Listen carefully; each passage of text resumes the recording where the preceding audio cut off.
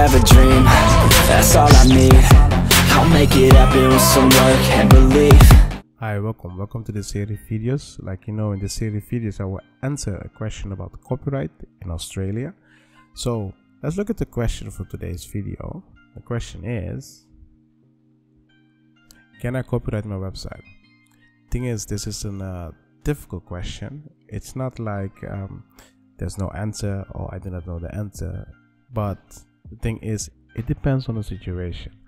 I'm going to explain to you how it works so you can get a clear view how it works, and based on that, if you have a question, you can just go on the Discord and ask me directly. So for those who are new to this channel, and if you like this kind of video, make sure you subscribe, and if you want to support us, make sure you press the link in the description. So let's go to the drawing board. I'm going to explain how copyright works, how the system works, and also going to show you what's important when you look at the website. So let's go to the drawing board. I made a video explain it, that when you talk about copyright, you always have three things. You have A, B, and C.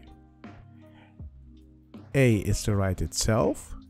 So when you talk about A, you need to think about copyright and the right itself. So when you create something on a picture, you create a picture, you have on that picture copyright based on that law. B is the copyright holder, so the person. It can also be a company, so it can be a person but also a company. And C is a third person that wants to use your right. Yeah, so we have that. The thing is, as soon as you create something, you have copyright. As soon as you meet the requirements of copyright, you have copyright. It's a right. Copyright doesn't protect anything automatically. The copyright holder needs to take action. That's simple. So what about a website? If you look at it, when you create a website, let's say this is your website, and on the website you have, let's say we have videos on your website, we have pictures on your website, and let's say we have a little bit blog on your website, right? Three different things, content. The thing is, behind the website you have a source code. So how the website works, and it makes sure that everything works, and the source code needs to be on something in order to work. So technically the source code is on a server.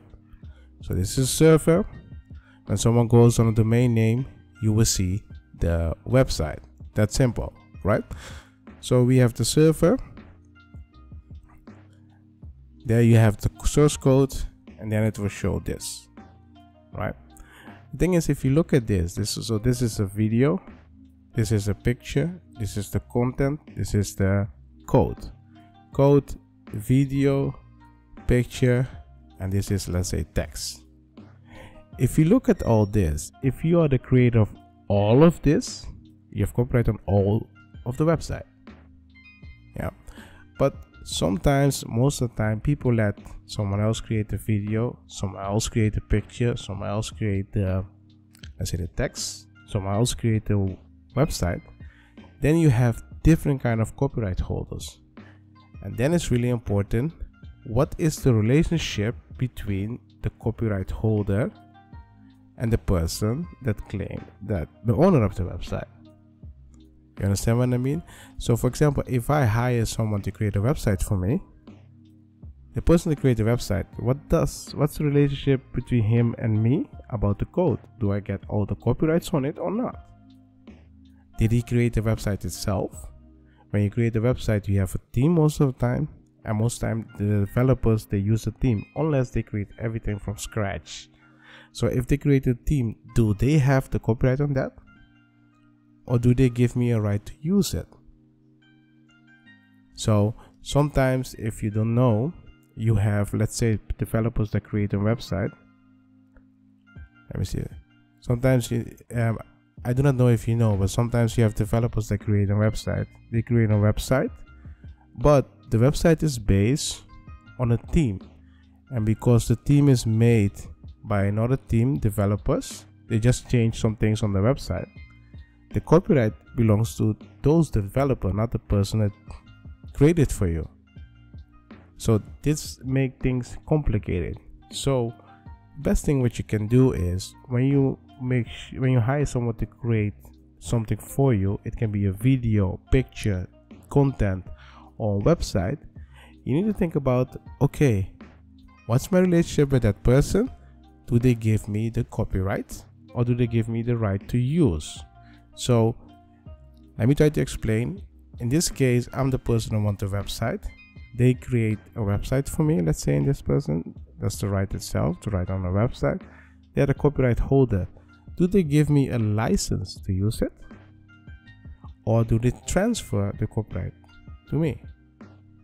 You understand what I mean? And that's why it's important. When you hire someone to make video for you, same story. You just pay him for the hours that he's there. You're not paying anything for the copyright. He just gives you the right to use it.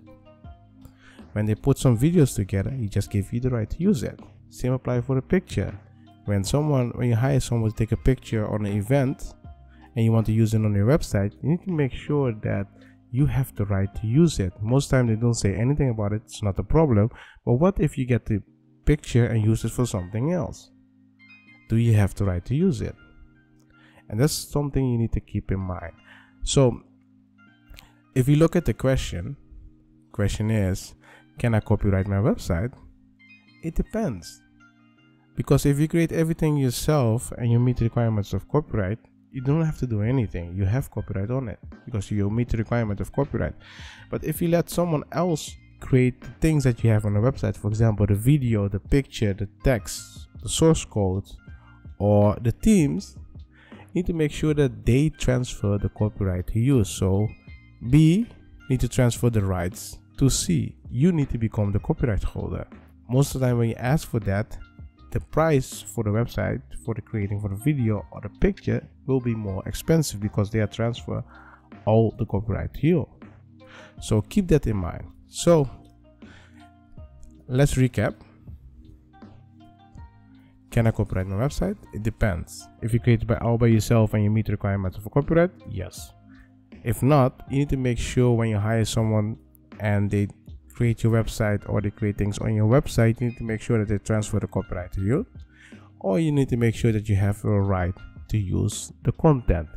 If you have the right to use the content, you need to look at the license and you need to make sure that you are allowed to use it and not in other cases. So if you have questions about this or there's something not clear, just go on Discord and ask me directly. If you're new to this channel and you like this kind of content, make sure you subscribe. If you want to support us, make sure you press the link in the description. I will see you in the next video. I have a dream, that's all I need. I'll make it happen with some work and belief. Know what I want, so I'll take it on.